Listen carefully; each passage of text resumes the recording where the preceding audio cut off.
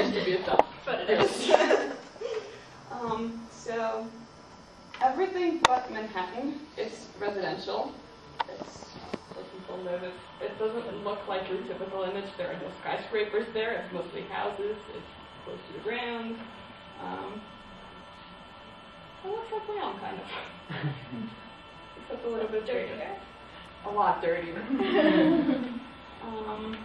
Usually when people talk about the city, they mean Manhattan, because it's where all the life happens. Manhattan is sort of divided into 3 areas: downtown, midtown, uptown. Columbia is uptown, here.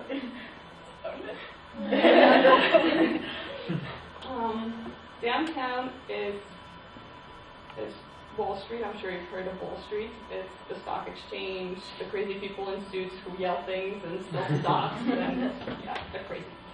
They work nearly 24 hours a day, I think. Also downtown is Greenwich Village, which is sort of a very alternative place to be. A lot of weird people hang out there. And that's where all the bars and clubs are, and it's a lot of fun. It's very colorful. We have Central Park, which we're proud of, or at least I think it's one of the few green places in the city. We don't have a lot of trees and a lot of grass, so Central Park is a very nice place to be.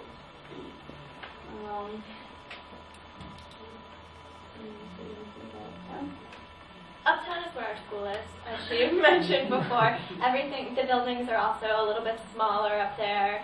It has a bit of an older feel. It's quieter. A lot of families live there. Yeah. It's like a bubble where we live. It's I don't know. It's safer there. I feel like it's safer. But Okay. Yeah, I guess around Columbia there is an area called Harlem, which is a predominantly black area, and it's known to be a little bit more dangerous than one would like. And technically, I guess Columbia is in Harlem, but because the university has been there for a long time, it's very safe, and they've sort of taken over the area and cleaned it up. But if you go a little bit further uptown, not so good an idea.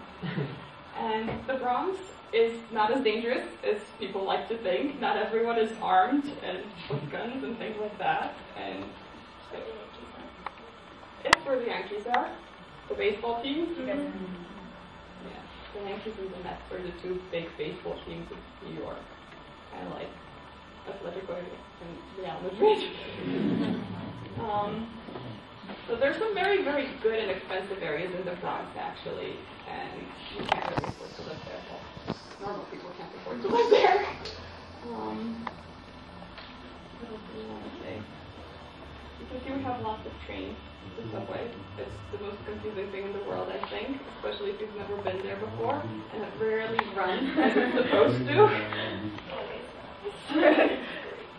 The subway is 100 years old, I think 101 this year, and it looks it, and it smells it. And they constantly do construction, so they change things around, and trains rarely run where they're supposed to go. They skip stops, and God knows how you get places. But yeah, what's typical of New York is we have areas where it's not really segregated, but people like to congregate in different areas. So in Brooklyn, close to kind of where my parents live, there is a very, very Russian area. And it's, when you go there, it's like you're in Russian. All the stores, the names and the awnings are in Russian. People don't speak English, and I think it's probably the most annoying thing in the world when you go into a store and you want to buy something and you can't because they don't know what you're saying.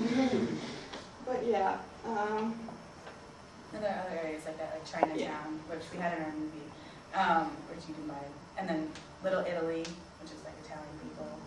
Little Italy is tiny. It's like 4 blocks in downtown Manhattan. But Queens has a very Greek area, and I think a lot of Asian in Queens. There are a lot of different areas in the city. Everything feels different wherever you go. I have some pictures that I want to show you, and I don't think I want to go through the whole book because it'll take forever, but if you guys want to see it afterwards, you're certainly welcome to it. So this is sort of what New York looks like at night. And you can see it's an old picture because the Twin Towers are still up.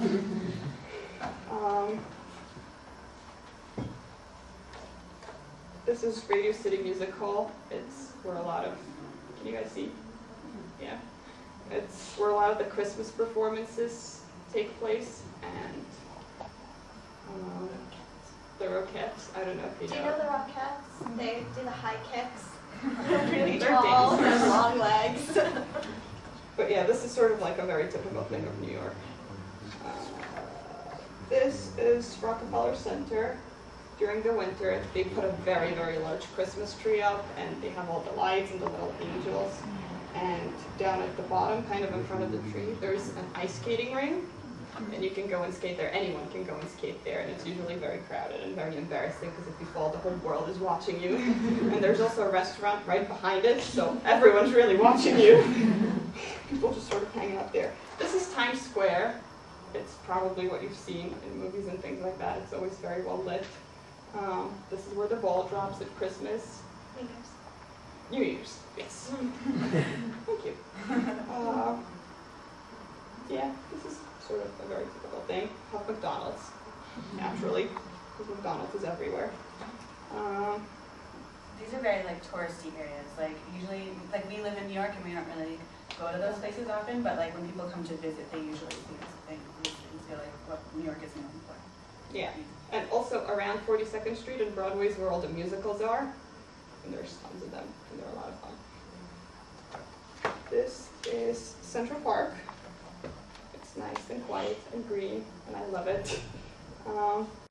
This is the pond. So here, during the summer, you can rent a boat and row. It's really neat. And this is the Statue of Liberty, which is, I think, officially in New Jersey. Yeah. Yeah, there was a big argument about state borders and where the statue actually is, and the license plates of New York City, of the cars, used to have the statue. And then they decided that the statue is actually in New Jersey, so they had to go and change all the license plates. But everybody still thinks of the Statue of Liberty as New York. Yeah. And then, I guess around the statue, there's an island called Ellis Island. And they don't use it anymore, but in the olden days, it's where all the immigrants used to come, and they'd get their medical exam there, and they decide whether they'd let them in or send them back, and things like that. So it's also really neat. It looks kind of old, although nothing in the United States is really old. The country's fairly new. Yeah. Do you guys have any questions? Anything you want to know?